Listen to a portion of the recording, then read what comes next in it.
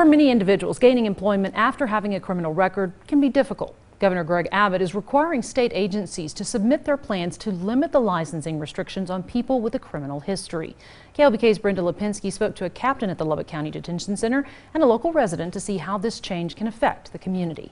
I've been applying at temp services, I've been applying at warehouses, and because of the new charge I've got, or my first charge, I can't seem to be able to get a job right now. This man, who did not want to be identified, is one of many people in Lubbock that could be affected by the change in licensing restrictions for people with criminal records. Captain Browse with the Lubbock County Detention Center says more action needs to be taken to help inmates re-entering the workforce. The individuals that we're releasing from our community need to be put in a position to be successful.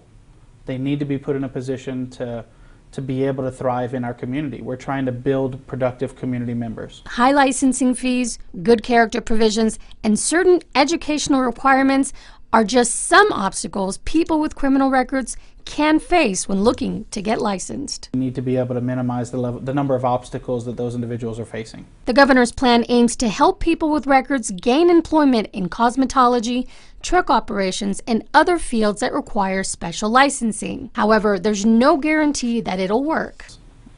We hope that we get more people coming to us to help with that transition of individuals getting out of our facility. Unfortunately, right now, I think it's too soon to tell whether or not it's really going to be beneficial. And while the governor is making plans to help more people re-enter the workforce, this man is looking for more stable work. I just work doing side work or framing, stuff like that, and I can get a restaurant job, and I have applied at a few already, but as a career, I don't see myself making a career at a restaurant job. I'll need something more serious than that. Brenda Lipinski, KLBK.